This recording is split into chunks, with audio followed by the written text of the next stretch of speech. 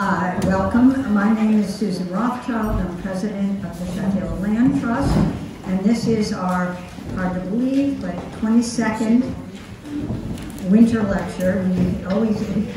It's always been in February because we consider February kind of the doldrums of winter, but obviously of necessity it had to be in March. Anyway, I wanted to thank you all for coming and thank the food committee, who, as always, has done an amazing job. And after the talk, please help yourself. We've got savory, we've got sweet, we've got coffee, and we've got tea. So I did want to say that if you got the postcard, which was a terrific postcard, and you saw on one side was the information about the lecture today. On the other side was a thank you. We are so grateful to our donors. We had a $100,000 challenge to finish the Bataki farm and the Riverlee farm.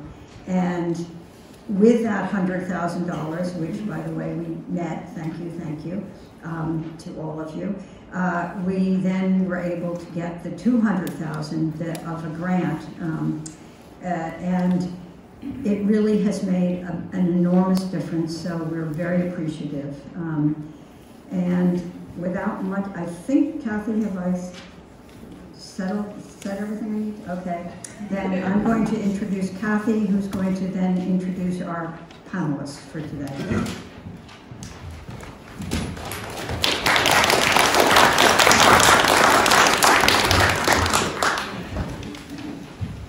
So first, if at any time you can't hear anybody, raise a hand or something so that we know to adjust things. So we are incredibly fortunate here in Sheffield that we have such a spectacular landscape, which is both ecologically, agriculturally, and it's an intact landscape where people are such a part of it. And so today, we usually talk about agricultural preservation restrictions, conservation restrictions, but there are these lesser known tools that we all have to be able to help protect this amazing area for the wildlife, for the natural landscape, and for the people. And Leslie Luchonok and Shep Evans are incredibly knowledgeable about, Leslie's going to be talking about the Area Critical Environmental Concern Program, and Shep about the Scenic Mountain Act. And these are both things that, that individuals and communities can use without necessarily partnering with a nonprofit like the Land Trust. This is as people are, just going about their everyday business on their property.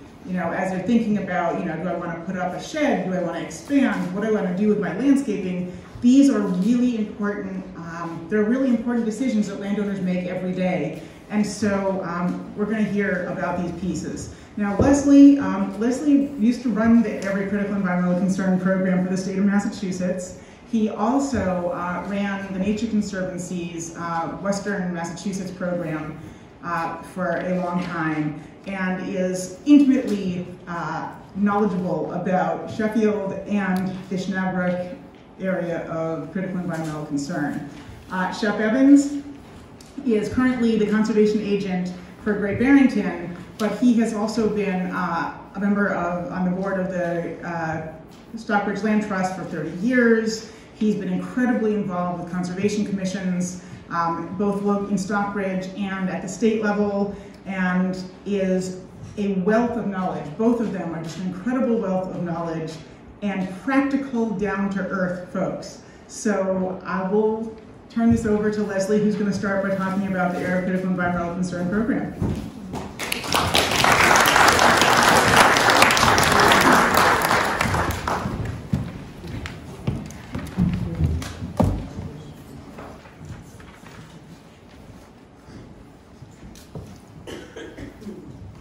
Everybody can hear me okay? Yeah. First of all, it's wonderful to be back in Berkshires. I live in the Connecticut River Valley, a little town called Shutesbury. but I've worked and spent a lot of time here in Sheffield and Southern Berkshires, and it's always a delight and a pleasure to be here. I'd like to thank Kathy and the board for inviting me to talk with you today and for the opportunity to bring back many, many fond memories of this beautiful part of the world.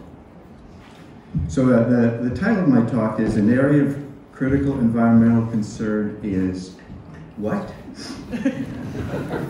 And then the little bylines are 30 years ago, Schenob Brook in the southern part of Sheffield was designated an area of critical environmental concern by the state of Massachusetts. So, question was, what critical environmental concerns were going on in Sheffield and Mount Washington in 1990? And what did and what does it mean to have an ACEC in your backyard?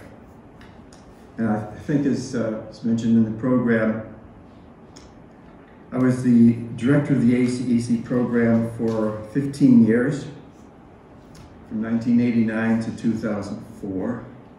I had a really good run and I loved running that program. I left it 16 years ago.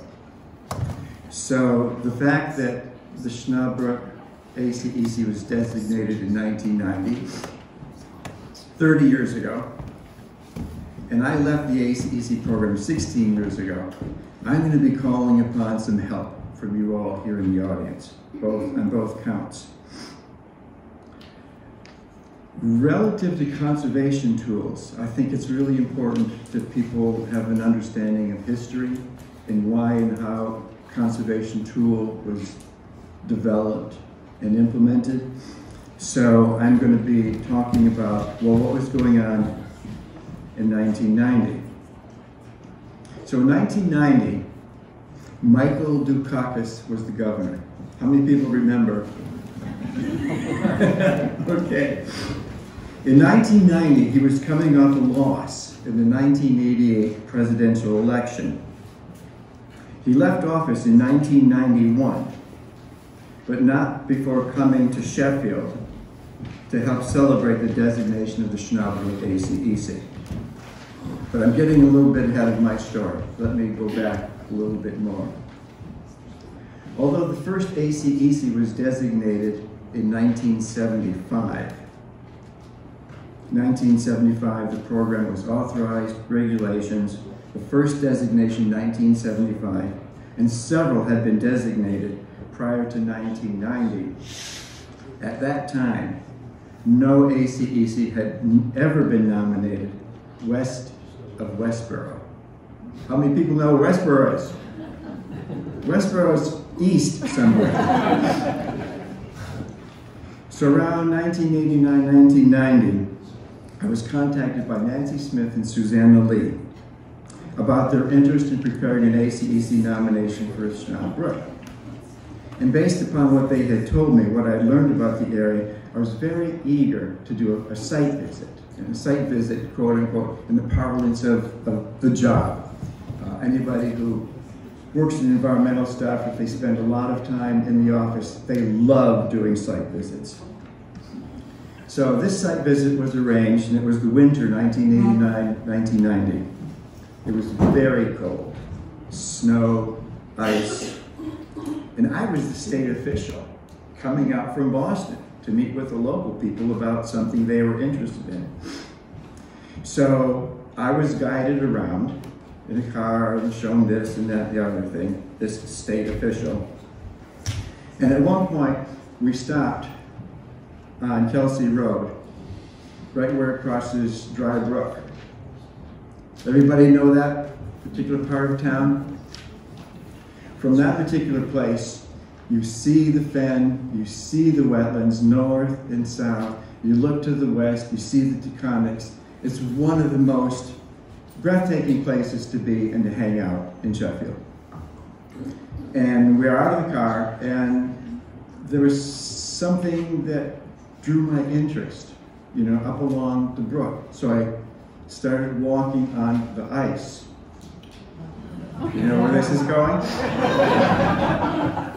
So here is this erstwhile state official, you know, leading the pack and walking on the ice, and he fell through the ice. up to here.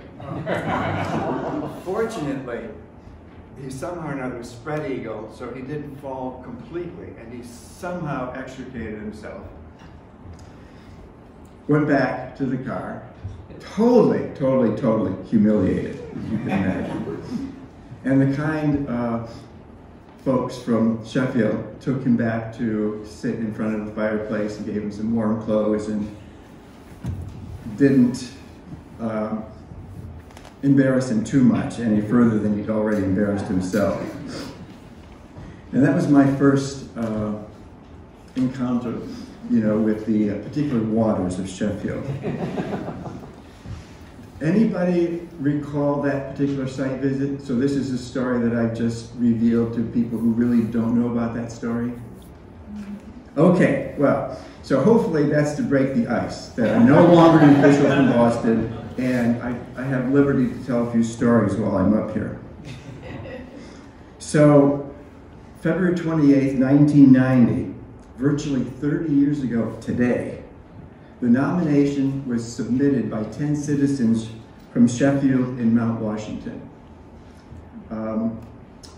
Susanna and Nancy were, I think, the leaders of that. Anybody here in this audience who were among those 10 citizens who signed that particular petition? Well, what they did, we got 10 citizens are eligible to submit an ACEC nomination. And they had solicited a lot of support from nonprofits, from town boards. What happens when an ACEC nomination is submitted to the secretary in Boston? The staff reviews it and says, well, does this qualify initially as a potential area of critical environmental concern? And it did. So what happens then is a series of information meetings and public hearing. And actually, I was in a public information meeting here 30 years ago, as well as up in Mount Washington. And that public information campaign culminated in a public hearing. So after this formal comprehensive review, and we can talk about that later if you're interested, then Environmental Affairs Secretary John DeVillers signed the designation document. It was announced in the press release and in several phone calls to local citizens and legislators. And then later that summer, in a gathering celebrating the ACEC designation, it was held in a field overlooking the Fen in Nancy Smith's land. And guess who showed up to participate in that celebration? Michael Dukakis. How many times have you all seen Michael Dukakis in the site visit here in Sheffield? So there you go. That's how important it seemed to be to a variety of people at the time. So for those of you who can kind of date back to 1990, do you have any particular recollections of what was going on environmentally in Sheffield or Mount Washington at that time? Yes, please. I live on Salisbury Road, and I had just sort of gotten involved with the Land Trust at that moment. And Nancy called and asked if I would do some soliciting in the neighborhood.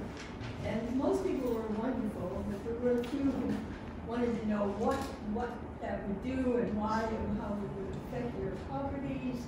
But I know that there were lots of things going on. And can everybody hear her? Because I think this is important. Could you please stand if you don't mind?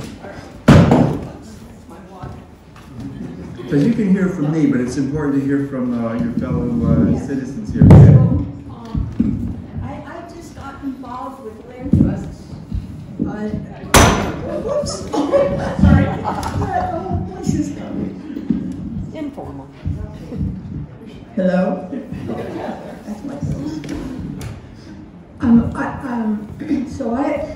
In 1990, we had been here quite a long time, actually. And we had been threatened by New England power plant that wanted to build this facility up on the mountain. So we became very aware of how important this area is. And Nancy called me and asked if I would do some soliciting or canvassing our neighborhood, which is Salisbury Road, and the Schenob Brook runs right through our property, and lots of our friends that live there. And so I got very involved with it, and I was there when Dukakis came. I have photos from that ceremony, and it was very exciting. Even though I always wish that the ACEC was a law and not just, whatever it's called. We'll talk about that in a little bit, what it means from a... But I have a very, I don't know, I always feel that I should have been more aggressive when we were trying to get people interested in the ACEC. And I always regretted that my name wasn't on that sheet because I know everybody that was on there.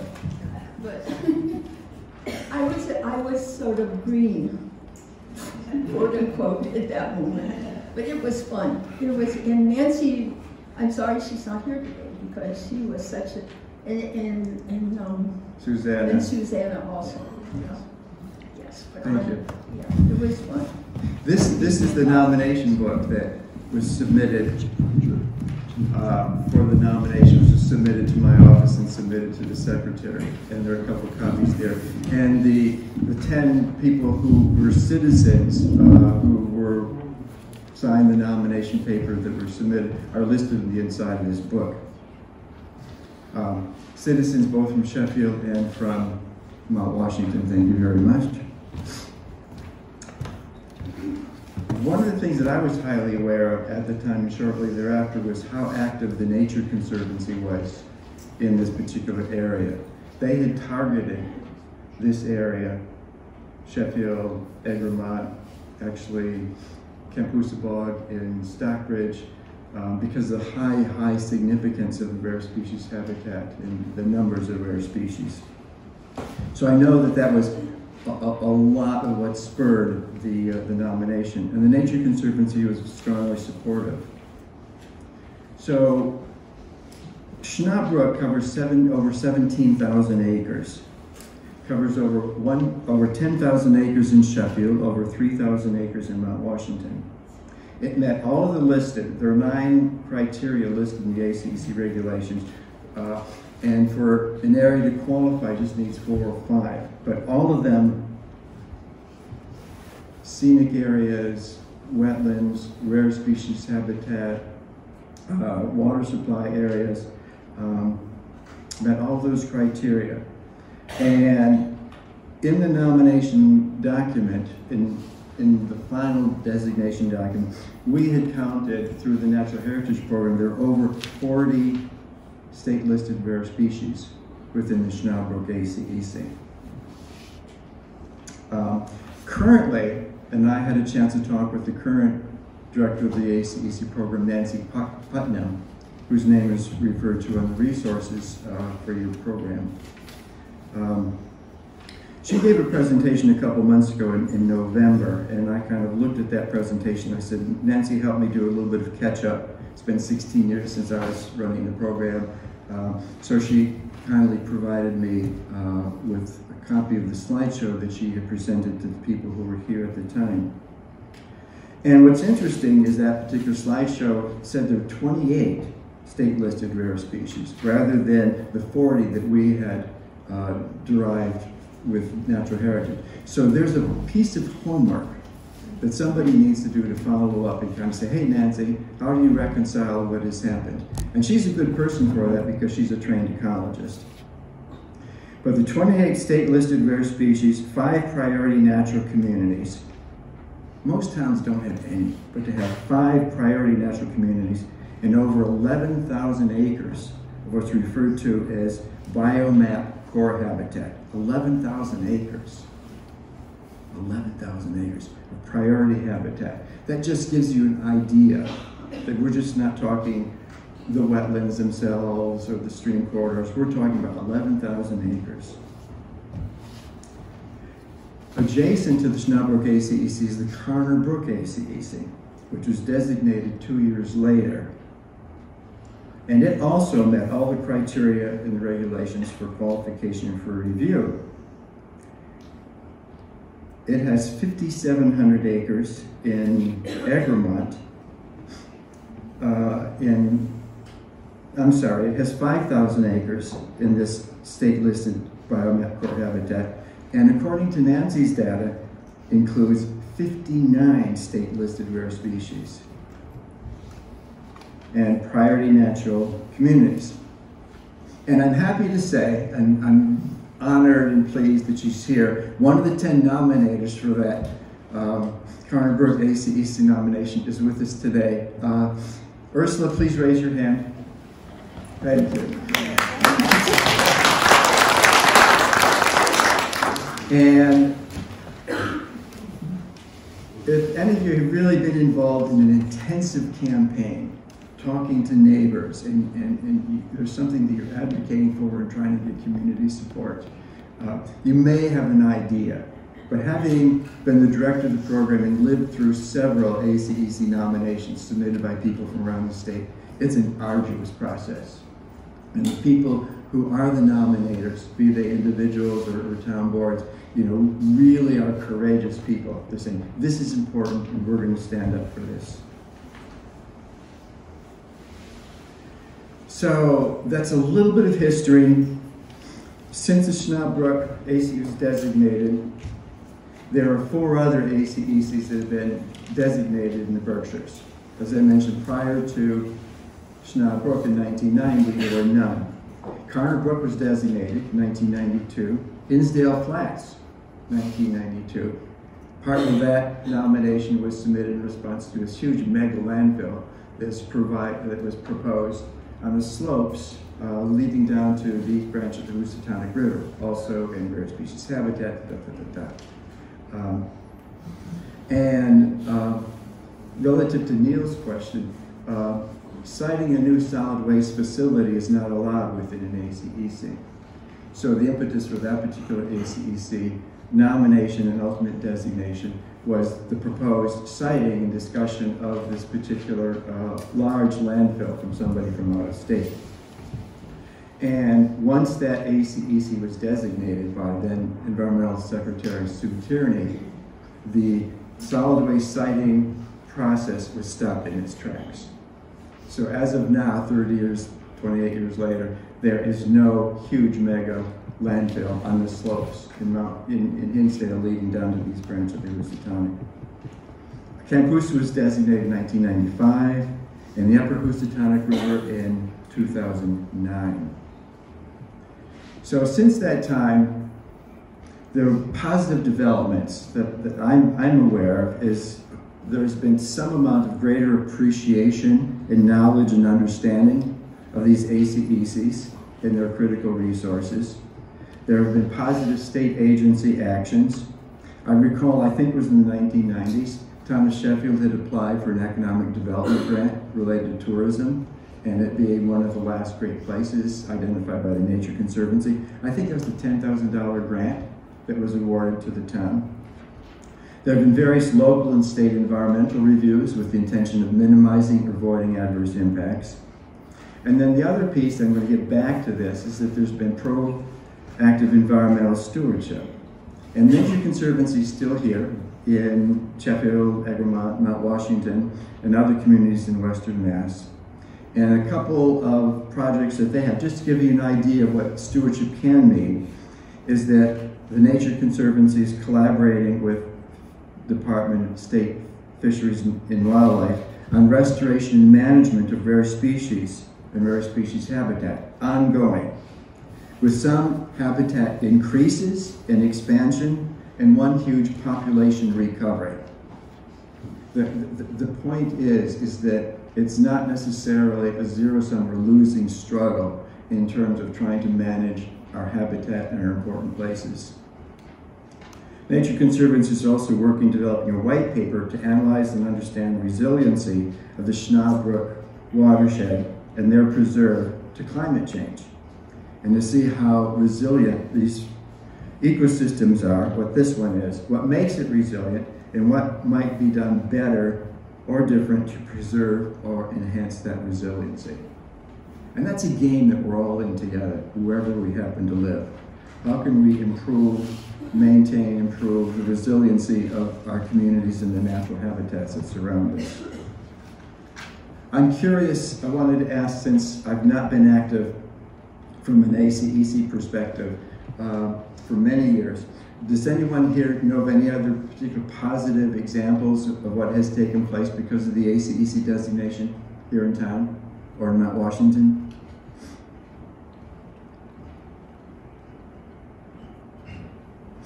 I'll give you one, and I'll look right at Eleanor Tillinghast. There was a project proposed up in Mount Washington by a state agency.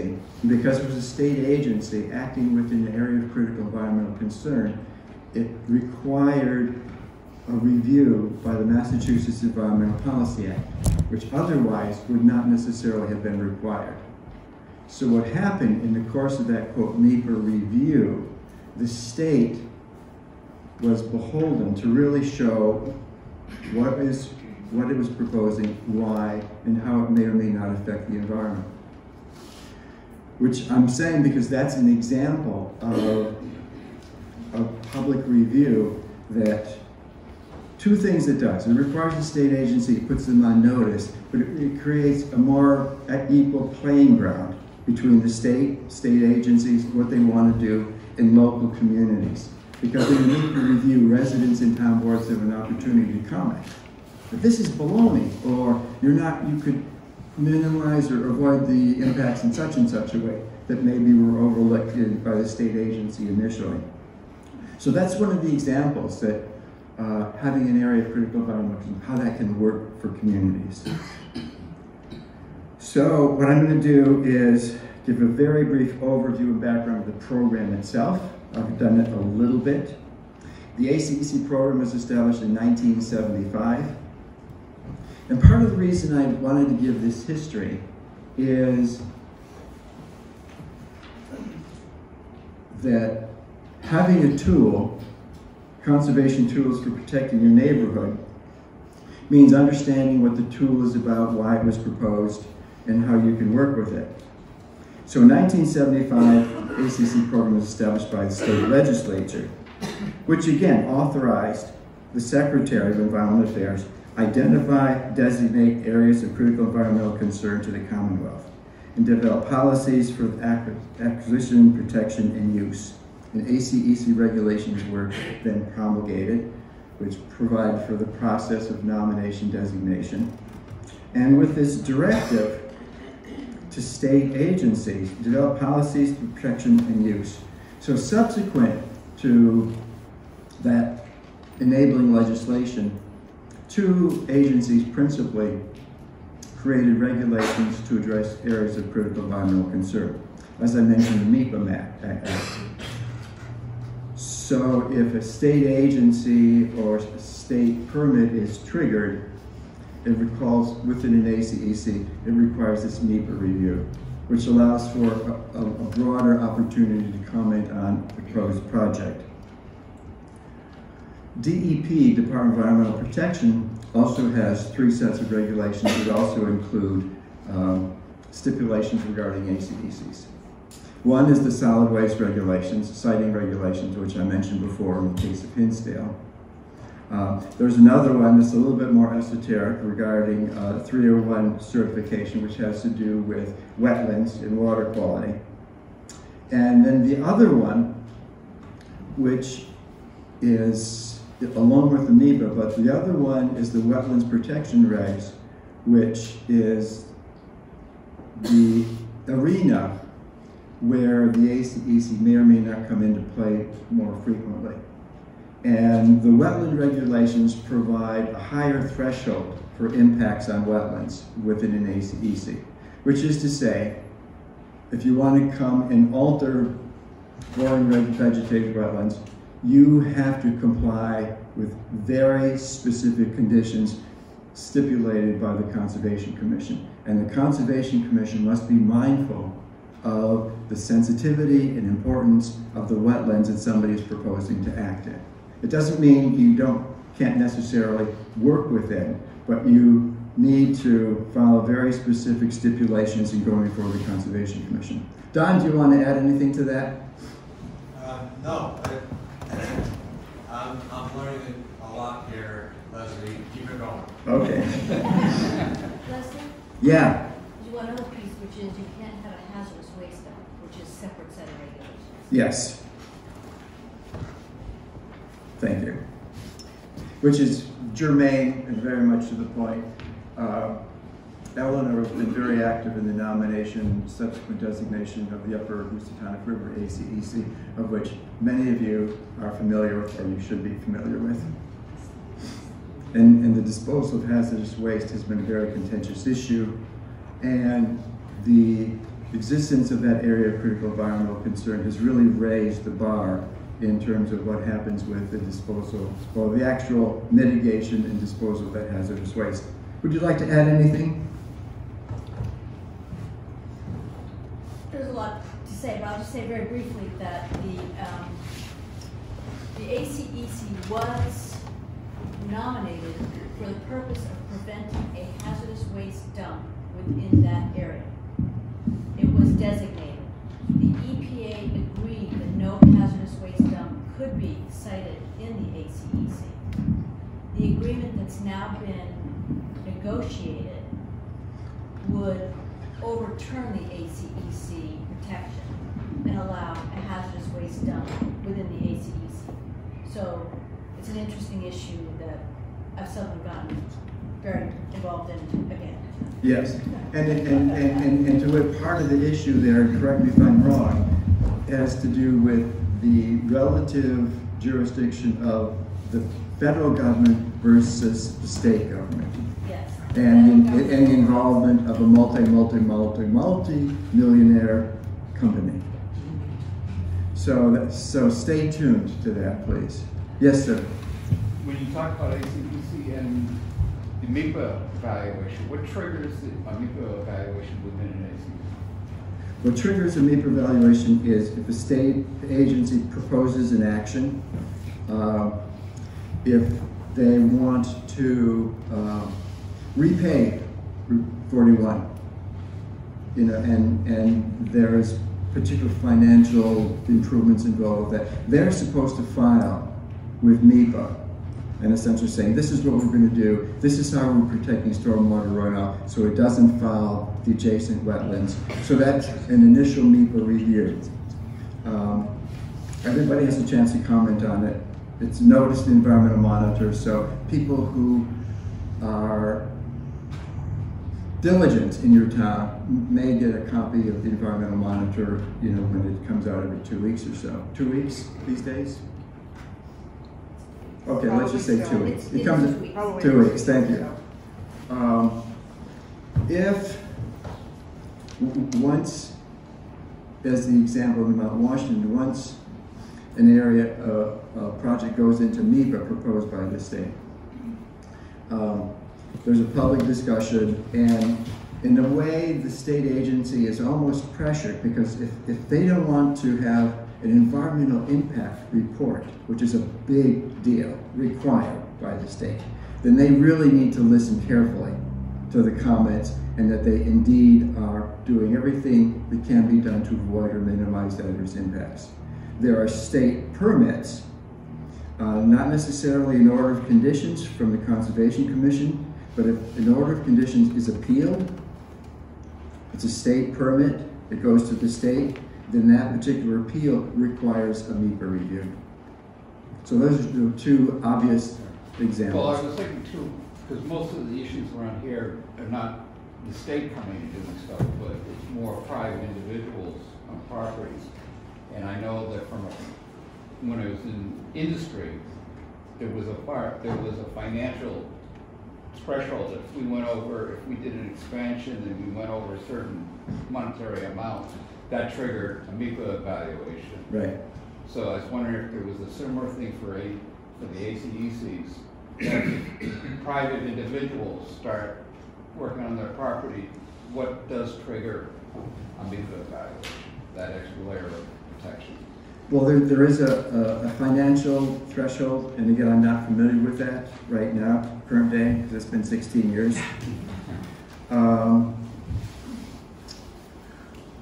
The most, okay, let me back off. And I need to finish before too long because it's my time to yield to Shep, but we have questions and answers. Yeah, there will be a question and answer period afterwards. I can answer that. Go for it. Okay, so just there are, if you are a private individual, I serve on the Environmental Review Committee of the Berkshire Regional Planning Commission, and we review these projects. So if you have a rare or endangered species, a status of species on your property, if there are certain characteristics that would require a review, then, but there's no financial demarcation for a private landowner. So, and there's some other things, but a private landowner is not held to the same standards as the state or as a corporation that would be working in a larger area. And I'm sure Shep could answer this as well, because he certainly would be dealing with these issues. Thank you. What's interesting, and I'm just going to finish with two thoughts, is this is what I said repeatedly during the 15 years that I was with the ACEC program. Most of the activities that go on are only subject to local jurisdiction. You need a permit from the Board of Health, you go to the Board of Health, you get a permit. You need a review from the Planning Board, ZBA, you need a building permit. Those are not necessarily affected by an ACEC designation. And those amount of development activities or household activities are what, 95 to 98% of the activities that go on. So generally, an ACEC designation in terms of its regulatory impact won't have that much. In some ways, it will protect against the home run. You can't cite a solid waste facility. You can't cite a large facility subject to MEPA review that would be clearly result in damage, unaltered damage to the environment. But this is where it falls upon people understanding how important the resources of their community are. So I'm just going to conclude with a little excerpt that I clipped from the ACEC Guide to State Regulations and Programs. It's just like a 14-page handout. It looked pretty familiar. I think I may have drafted the first one, but it was updated in 2017. And this is a whole 14-page piece that's talking about state regulations. And there's a lot of detail there. So I suggest, if you're interested in more, go to the ACC program website that's listed. Okay, quote, "The purpose of ACEC designation, the long-term preservation, management, and stewardship of critical resources and ecosystems cannot be accomplished through state regulations or programs alone. The stewardship of these resources is a responsibility shared by all citizens. From a practical perspective, the goals of ACEC designation can be achieved only through cooperative and collaborative efforts involving all of us. Private, public organizations, governmental agencies, local officials, civic environmental organizations, and residents of the communities." That's what I worked 15 years for in that particular program. And the legacy at this point in time is yours to continue. And again, there are people that you can contact and work with. You can contact the current ACEC program director, Angela Saroy Patel, the current Western Mass Stewardship Manager with an office in Great Barrington, is doing great work in terms of stewardship. Sheffield Land Trust is doing wonderful work in terms of protecting critical areas. But I think there's a lot more that can be done. I mean, the Campusa Bog, Judy Spencer helped prepare that nomination and the ultimate designation. And there is a Campusa Stewardship Committee that would meet every 2 or 3 months with representatives from Mass Department of Transportation, the Regional Planning Agency, Conservation Commission, volunteers, ACEC program staff, to educate and deal with flooding, to try to hustle resources for invasive species management. They did this on a proactive volunteer basis. So there's a lot that can be done. Probably not so much that one can do by oneself, but don't take me at my word for that. But generally in a group, generally in collaboration. So I encourage you to invite Nancy back. She can talk in more detail about the effects of an ACEC designation. There are only about 12 people who came to her talk in November. She has a great slideshow, so think about that. And with that, I'm going to hand the podium over to Shep.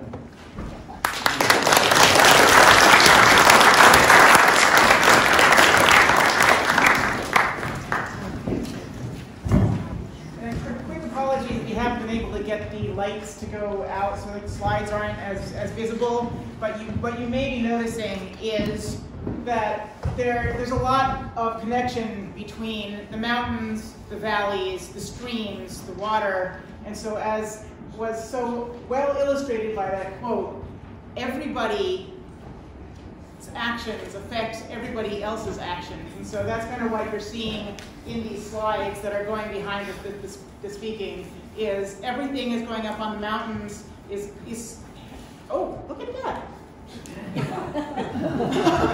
Everything that happens up there has an impact down below, and what you do, has an impact on your neighbor. And the ACEC program and then the Scenic Mountain Act that Shep's going to be talking about are a great way of helping neighbors to understand that these are all common resources and that it's important to be thinking about how what you're doing will affect you and everybody around you.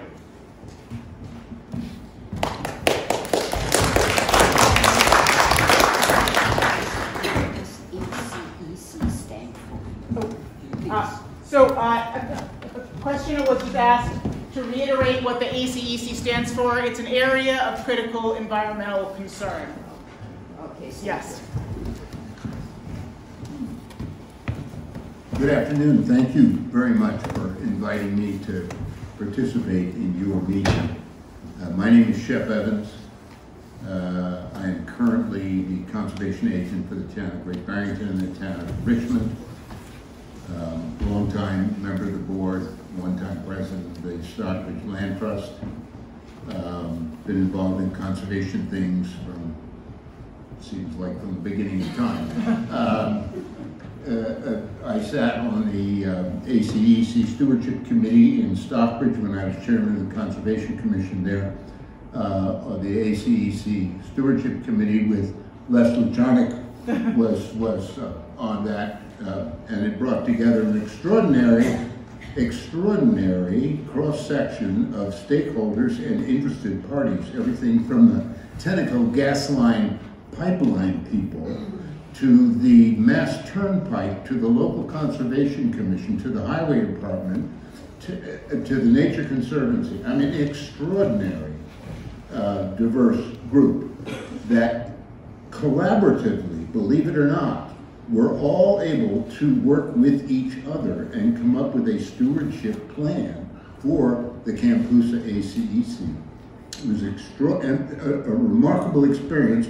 In all of my work in conservation, I cannot remember another that is like it really. And it illustrated for me in big, bold letters the virtues of collaborative effort.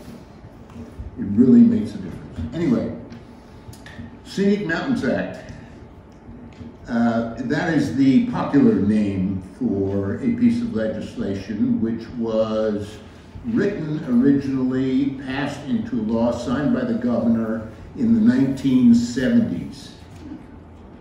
If you think back, just as Les did, think back what was going on in the 1970s, you may recall a thing called the Clean Water Act and the Clean Air Act. There was a significant wave of interest and legislation federally and at the state level and so forth in environmental legislation and regulation, and an awareness that if we didn't take care of it, it wasn't going to be there for our children and our grandchildren. And the Scenic Mountains Act was symptomatic, as was the Wetlands Protection Act, which you've heard about and probably know about, that was symptomatic of what was going on in those days legislatively at the federal and state level. Scenic Mountain Act was the brainchild of a fellow by the name of George Wislocky. Could I see hands of anybody in the room that knows George Wislocky? George was the one-time sole proprietor, founder, if you will, of an organization called the Berkshire Natural Resources Council, which is the grandparent, in my way of thinking, the grandparent of all the local community land trusts hereabout. It is the premier land conservation organization of scale in Berkshire County. Thousands and thousands and thousands. You all conserve a lot of land, but Berkshire Natural Resources Council almost adds another zero onto that. Really huge. And George has since retired, but the organization is much bigger and lives and is very busy now. Anyway, George had the insight and understanding to reach out and pull together what I think of as the old guard in the world of land conservation and environmental efforts here in Berkshire County, the likes of George Wislocky, Jidge Derry, who was the chairman of the board of Fisheries and Wildlife in Massachusetts, Warren Archie, who is now retired, was the state forester for the whole of Massachusetts, and a whole other group of people like that. I think of probably Sally Bell, who's an attorney in Lee, who did most of the legal work for all of those people, and the town of Stockbridge, where I was, and undoubtedly did some work for the Nature Conservancy and others as well. He went and hired a legal scrivener to draft legislation which became the Scenic Mountains Act. It was passed unanimously into law in 1974-75. It was brought to town meetings. It was written for Berkshire County only because Berkshire County represented the repository, the location of substantial scenic hillsides, fully forested scenic hillsides, and beautiful green valleys compared to the eastern part of the state. And the thought was that if we didn't take care of it, it wasn't going to stay that way, because if you've ever gotten on the turnpike and headed west as you leave Massachusetts and pass into New York State, I can see it in my sleep. You look up at the hilltops as you arrive in New York State, and you will see plate glass windows staring down at you. That was something that I think a lot of people wanted to try to avoid. Once upon a time, I lived in East Bay, San Francisco, in the Oakland Hills. And if any of you have spent any time in that part of the world, you know what the residential hillsides of San Francisco Bay look like. Well, given no regulation, given free reign, everybody wants to have a great view. And if you stack them up one on top of another, you end up with a whole hillside of plate glass windows looking for you. So that was, everybody was very aware that that was something that we really didn't want to have. So the law was written, it was passed, it was signed into law by Governor Sargent, and was presented to towns here in Berkshire County to adopt. The act is written for Berkshire County, as I said, to be to be adopted at town meeting, town by town, around, town by town, and implemented, put into effect, if you will, by the Conservation Commission of each town. There was a long list of towns that signed on. Everybody was very enthusiastic. Sheffield was one of them, Stockbridge, Great Barrington, Richmond, Lennox, lots of towns. Implementing, writing the regulations, drawing the map that shows the scenic mountain areas of town that are protected and where these regulations, these new regulations might apply. It was another enterprise entirely, and no one really had any idea of how to go about doing that. There was some ideas, there was help available from the Regional Planning Commission, although they had never done it before either. And there were some provisions in the act, the law, which were hard for lay people to contemplate. Understand, the Conservation Commission is the implementer of the wetlands protection regulations. Lay people, volunteers, appointees, your friends and neighbors, who are challenged with defining what is steep slopes and hilltops, and writing regulations to protect those things in perpetuity. And what do we mean by protection while we're at that subject, by the way? So, a big challenge. The Scenic Mountain Act empowers the Commission to draft regulations to do two things, really. One is to protect what are called together watershed values. Imagine, if you will, on the sides of all the hills around you here, on the other side of the valley and back here to the west, steep slopes. We all know what they look like. If you've ever tried walking up some of those steep slopes, you know what steep is. And when we have one of those really violent rainstorms that we have in the summertime sometimes, and the amount of water that comes down off that mountain, you've seen what happens. You've seen what floods. Imagine if people were turned loose to just sort of get the bulldozer and put a driveway up the side of the hill to a place where I want to put a house up there and so forth. And with minimal supervision or minimal regulation about stormwater management, imagine what the end result would be. We've seen examples of it. And so to protect against serious erosion and sedimentation of streams, existing streams and rivers, those watershed values, that's what that's all about. And to protect the aesthetic viewshed, the view of these lovely green hills around us, which was generally recognized to be an amenity. Anybody that has come here to the Berkshires and has fallen in love with this part of the country understands what it is to have those lovely green hills around you.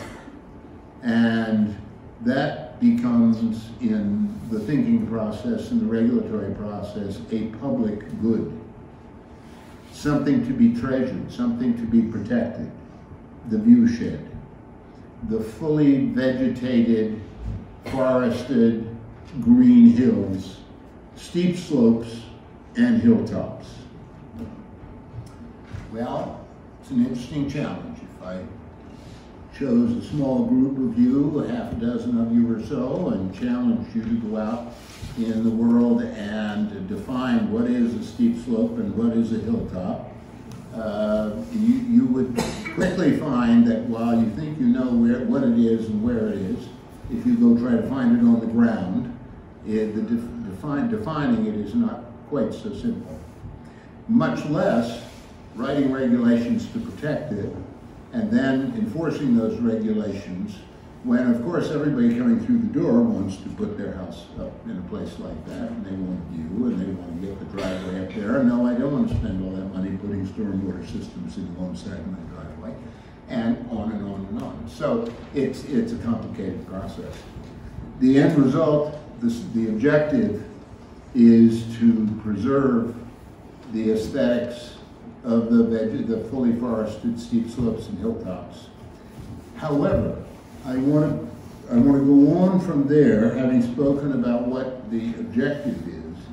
I want to go on and explain why there are very few, if any, prohibitions in a set of regulations under the Scenic Mountains Act. Should be very few prohibitions.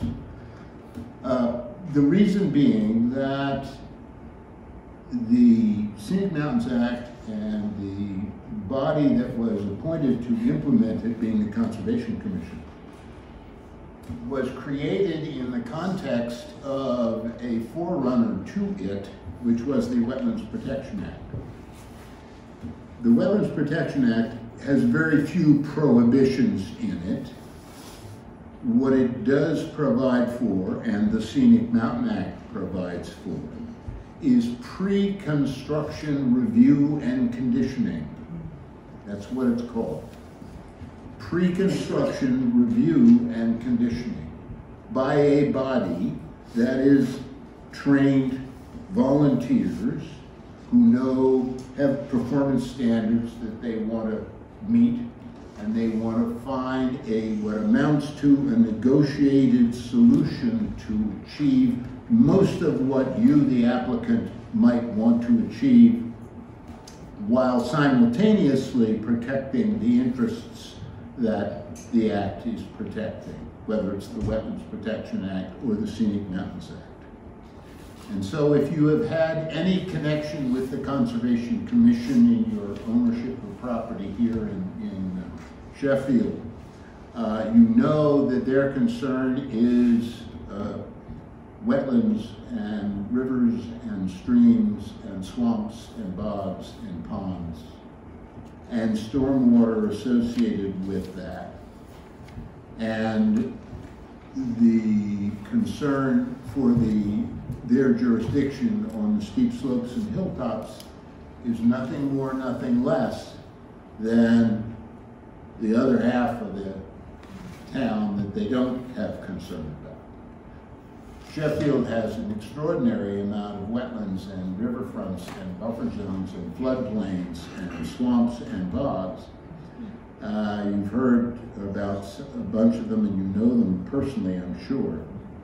You also have around you some wonderful big steep slopes, and the Conservation Commission is logically the body to do that, and that's why the statute was written that way, so that the Commission could be the body to conduct pre-construction review and conditioning. The paperwork system that is used to administer the Scenic Mountains Act is a direct steal from the Wetlands Protection Act paperwork. The terminology of what forms are and the application process and the hearing process is exactly the same as in the Wetlands Protection Act. And the recording of decisions and the administration of things going forward and the enforcement of violations and all of those things are very similar, if not identical, between the Wetlands Protection Act and the Scenic Mountains Act. So while it sounds like it's something new that is going to be implemented here in Sheffield, it's new because it covers a different part of town. But the philosophy and the rules themselves and the way it's implemented and administered and enforced is very familiar if you know anything about the Wetlands Protection Act that you've seen for 50 years.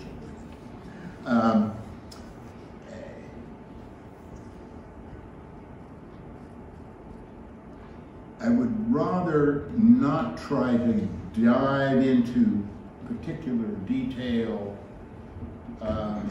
about the process of implementing, although I will talk, there is something I want to make. If you are a landowner here in Sheffield, particularly if you're a landowner that owns these steep slopes and hilltops, There is a way of defining what it is that's regulated and where it is that is very user-friendly.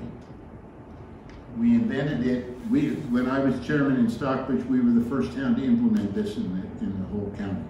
This was the first time it was ever done. And we held public meetings on and on and on. And one of the things, it was very obvious that one of the problems was that when you require people to conserve and be careful about wetlands or steep slopes and hilltops,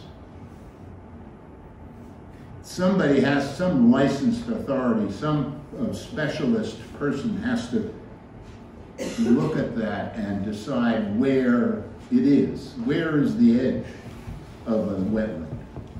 Where is the mean annual high water line of the stream that runs through your property? These are things which, in some cases, unfortunately, require the employment of a professional person who is trained and licensed to render those opinions, and that's what's so. But it occurred to us when we were implementing this for the first time that while the Scenic Mountains Act in its draft form established boundary lines for the beginning of a scenic area or a steep slope or a mountaintop as an elevation above sea level. And if not, there occasionally, it might be the beginning, the edge of a roadway or something like that. But fundamentally, the beginning definition of scenic mountains was an elevation above sea level, and everything above that would be jurisdictional, would be subject to regulation. And it seemed to us that that would automatically require, keeping in mind you all have seen a topographic map. You see what a USGS map looks like, what we call a USGS map, a topo map, with all those lines running around, give you different elevations. We may know how to read one of those maps and we may understand what they're telling us, but to walk out in the backyard and decide just exactly where is 1,236 feet above sea level. Not very easy to do. Without hiring a professional engineer to come and find a local benchmark somewhere and then calculate the elevation of the backyard from there. So it struck that the way to define area that becomes jurisdictional, scenic mountain area, was to do it the way zoning maps are created very often, by describing a meets and bounds description from using easily identifiable apparent physical benchmarks here and there. And so you will see in some of the towns, and hopefully I will be able to convince your Conservation Commission to think in these terms as well. You will find that the scenic mountain area might begin 800 feet from the apparent center line of such and such a road. That's the dimension which you and I, with a great big long tape measure, could find. Notice we're starting from the apparent center line of the road, and that's a carefully chosen term. We don't need an engineer to tell us where the middle of the road is. It is the apparent center line of the road. And we can tape it off, whether you have a 500-foot tape or a 300-foot tape, or I would encourage, if you're ever going to do that, you have a long tape. Because a short tape gets very boring. But We could measure 1,000 feet due west of the center line of, apparent center line of a given road. If we just have to put on our boots and bushwhack our way through, you hold one end of the tape and I hold the other, and we measure it off. And then when we get to the other end, we're 1,000 feet or wherever we're going, we take out a little piece of that plastic tape that all the surveyors use, and we tie it around a tree or whatever is out there, and that's okay. And we can go back to the road and walk up the road 100 feet or 200 feet or something like that, and do it all over again. Tie the thing around back there. We can do every bit as good a job from a regulatory perspective in terms of defining where the edge of this scenic area is without having to hire anybody. And so in many respects, that approach was intended to make it possible for property owners to answer a lot of questions for themselves as to whether or not, first of all, they have to go talk to the Conservation Commission at all. Is it or is it not jurisdictional? And then secondly, makes it a much more user-friendly sort of a process. That was the hope.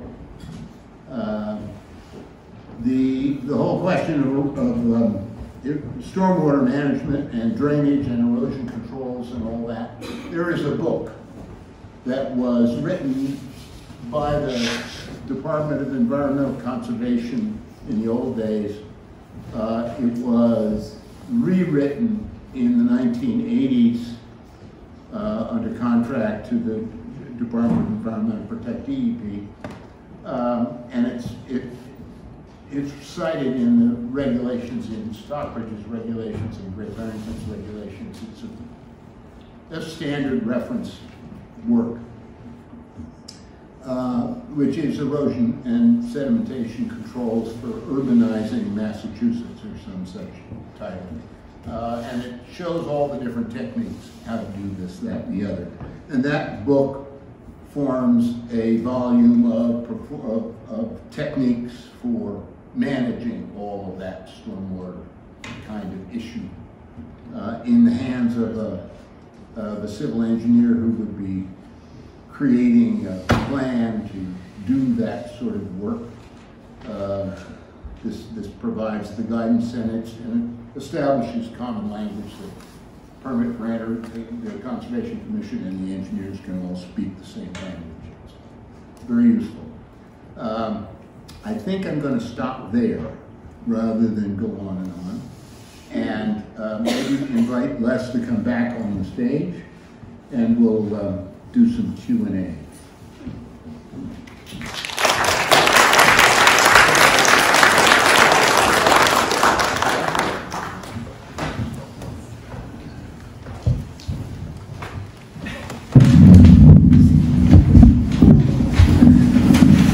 I will let you know that I don't have 100 copies for everybody in the room.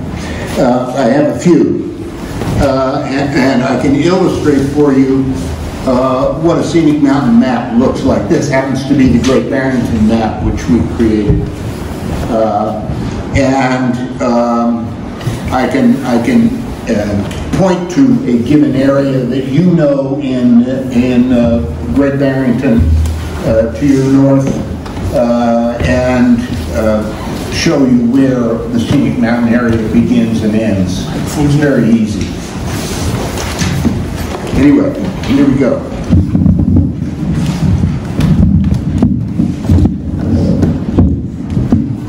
I can't see hands. Here's one here. Okay, I was just wondering, what is the height level that you made for your Scenic Mountain Act?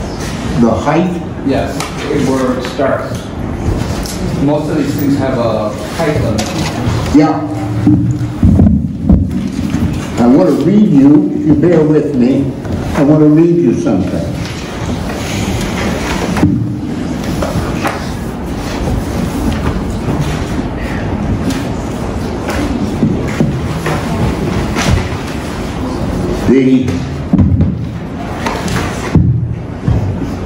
The regulations do not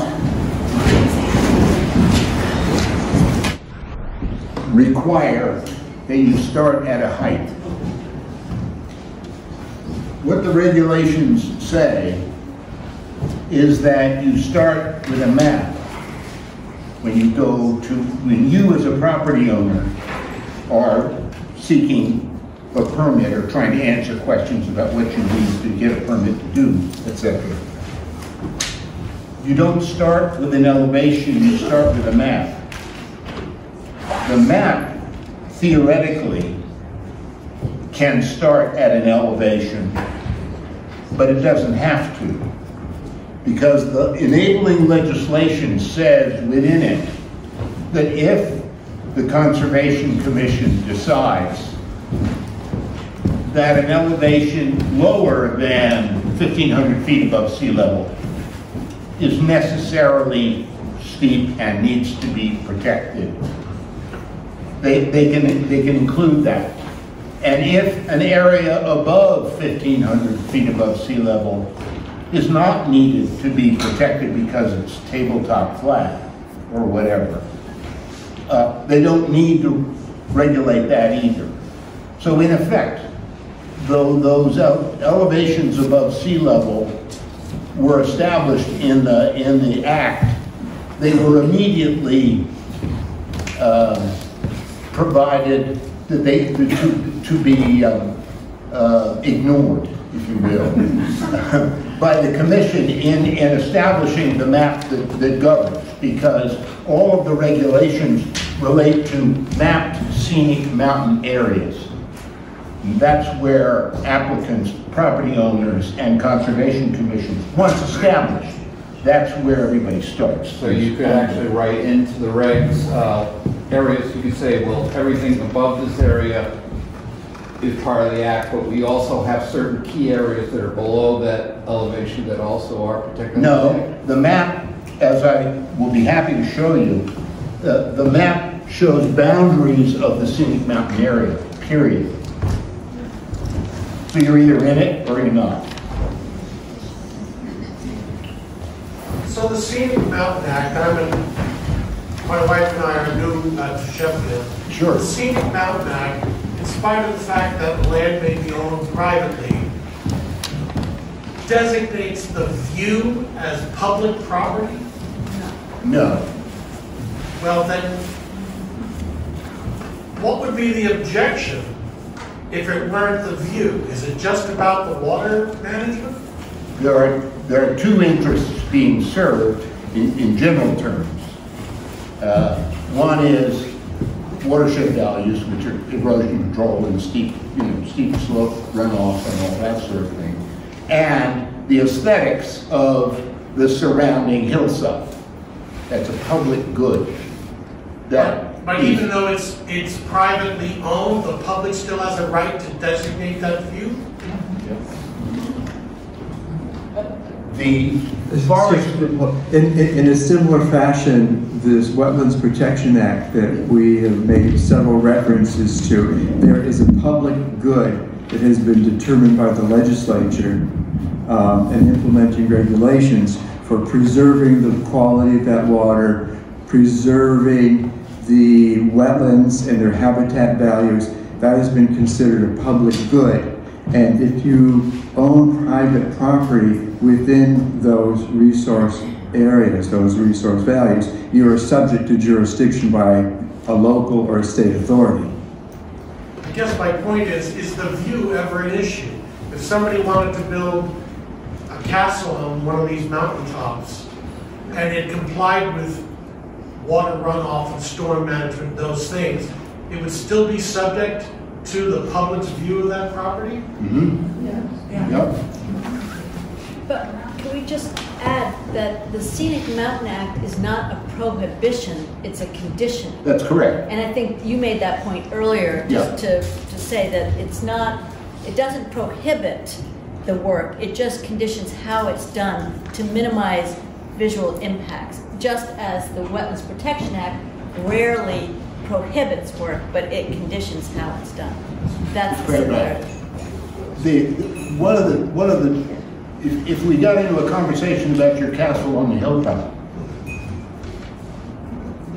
we might raise questions like, what color is it? How tall are the turrets? Are you going to fly a flagpole off the top of it with a giant garrison-sized flag? Are you going to build a moat? Et cetera, et cetera. There are variations of color and size and the amount of clearing that you might feel you had to do in order to see 1,000 miles or whatever. And that's where the wiggle room is in all of this. Yes, sir. What power does the town have to legislate those conditions? What power does the town have to legislate those conditions? If someone wants to put a flag, can the town say, no, you cannot? Or if you want to clear cut 20 acres on a slope, and it does comply with wetlands and runoff, does the town say, no, you cannot? The Scenic Mountains Act seeks to conserve the view, the look of, if you will, the forested steep slopes and hilltops. So does it then become a negotiation with the owner? It can. There are aspects that are negotiable. I'll give you an example. Generally, regulations have some sort of threshold about clear cutting. If you want to clear cut an area big enough to put your house up on the hillside, it might be well less than a half an acre that you're going to clear. It might be that that was acceptable, depending on the shape of the slope, the height of the trees around you that you're not going to cut down, et cetera, et cetera. What regulatory teeth, what penalties do these laws provide if somebody says, the hell with this, I'm going to clear 10 acres so I have a nice view, and they do it without a permit in a critical area? And this apparently has happened recently in Sheffield. I was advised by the Nature Conservancy. I'm aware that it has happened in... But what is the penalty? Is there a monetary fine? Does the law say, okay, you got to replant those 10 acres you just cleared for your horse pasture? If you're within a scenic mountain area, and you have cleared some substantial amount of land, clear cut, right, without a permit, you are in violation of a state law.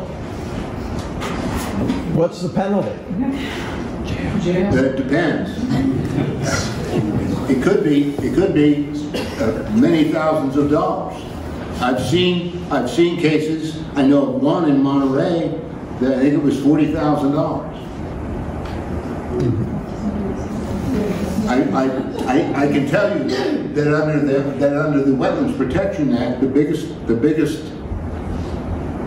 biggest penalty I have ever heard of, and Les probably knows of more than this, but there was a guy in Lenox years and years ago who didn't like the fact that the beavers had dammed up a pond and created all this wetland and all that sort of stuff. And he blew out, without a permit, went and blew down the dam, flooded the neighborhood, did whatever the end result was. I think he ended up with a total penalty of somewhere in the neighborhood of $40,000 too. The town does want to deal with view, concepts. Back in 1980, 96, help me Kathy, 06, when we did our town master plan, it was agreed by the town residents at that time that view sheds are important and are to be respected. Again, not saying you can't do this or that, but we want to be careful how we go about doing it. So what sort of? In line, the gentleman who talked about wanting to build a castle, if the situation is that if your real estate broker doesn't tell you that the land that you want to buy way up on the top of the mountain has to go through regulations and town, or, you know, and then that's a problem. The real estate broker, both in wetlands and in the Scenic Mountain, should be informing people before they buy a piece of property what the parameters might be in what they want to do. Shep, I have a question. If a town, I think I understood this paper that was handed out to say that Sheffield has adopted the Scenic Mountain Act, but has not passed regulations. So what is the impact of the Scenic Mountain Act in the absence of regulations? None. Okay. So does a realtor have to say something if there are no regulations that would determine? I mean, I'm interested in that question because we dealt with this in Mount Washington. You gave us a huge amount of support in enacting the Scenic Mountain Act. We then worked on the regulations, but there wasn't a period in there where we didn't have the regulations and we were worried about how we could use it. Sounds like we wouldn't be able to. Yeah, well, without regulations, you don't have, it's like getting in the car and going on a road trip without any maps or a GPS. Or without any gas.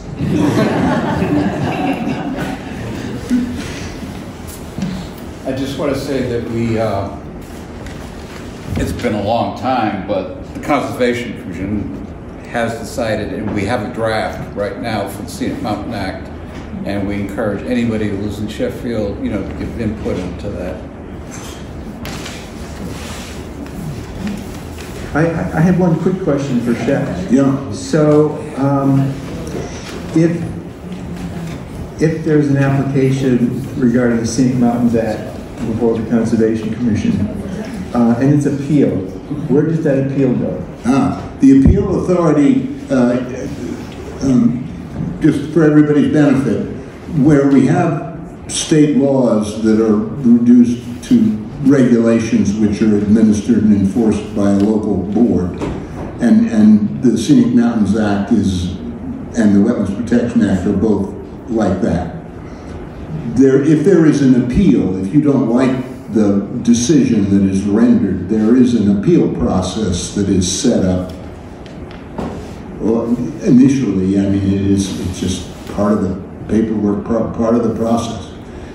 For the Wetlands Protection Act, the appeal authority is the DEP, the Department of Environmental Protection.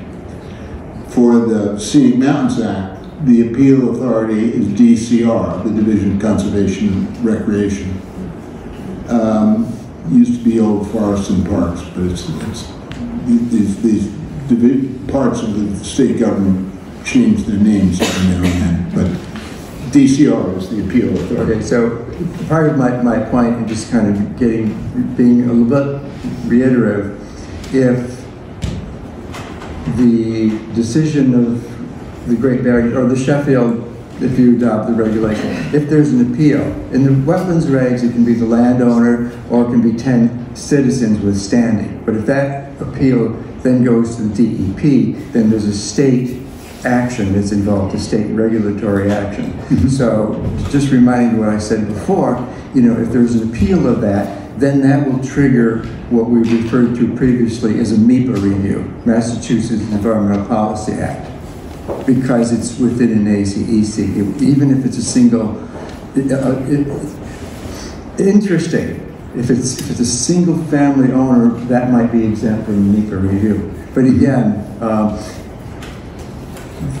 generally speaking, if it's not simply a single family, it would trigger a MEPA review and a wider review of what the impacts are proposed and how they're going to be minimized or mitigated. But the process of a review, of a state level review, is baked into the state legislation, the regulations, and the state law. And there's a whole hierarchy of reviews and superseding conditions and issues and permits being issued, superseding permits, and appeal authority. There's appeals to appeals. It goes on up to a appeal board, which exists only to deal with appeals. Maybe the last couple questions, and then Leslie and Shep will be available afterwards. Yeah, good. I just wanted to say, we are new here. I'm married to the cast about it. But part of why we decided to move here is because of the beautiful part of the country that this is. And we're very much in tune with the need to preserve and protect what it is, the animals and plants, and looking on a mountain and seeing trees as opposed to large castle structures is very much in what our preference is and why we chose to be here. So I'm grateful to everyone and all of their efforts up to this time, yours in particular, and I'm sure Bruce's as well. And we're very eager to be a part of continuing to protect the magnificent loveliness of this part of Massachusetts. Give that lady a hand.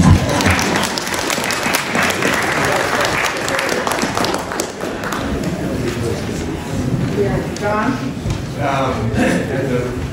At the risk of you saying no, let's try one. I have some property in Great Barrington. We'll go to Great Barrington for a minute. I have some property in Great Barrington. We all know where butternut ski area is, right? Mm-hmm. So there's a little hill that Route 23 cuts. Butternut on the right, as you're going toward Monterey, and a hill on the left. I have some property on the top of the hill. Shep, if I wanted to build, let's say, a cabin, 10 by 10 in square footage, and maybe a 10-foot, 12-foot roof line, ridge line, and I'd like to somehow get some sort of road to it. We'll ignore curb cuts and so on for a minute, right? I'd like to get some sort of road to it up top. What would I do to explore that or to apply for that?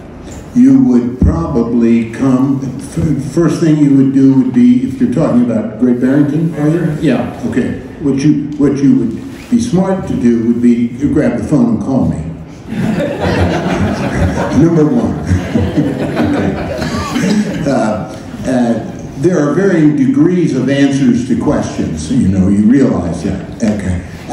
Eventually, if you close in on what you really think you want to do, and you want to get an official answer, you might file the short form, which would be a request for determination. What that is a fancy regulatory way of asking an official question, but it's inexpensive and it's only a simple little 3 or 4 page form. You're requesting the Conservation Commission to make a determination whether what you want to do is okay or whether you have to file a fancier form.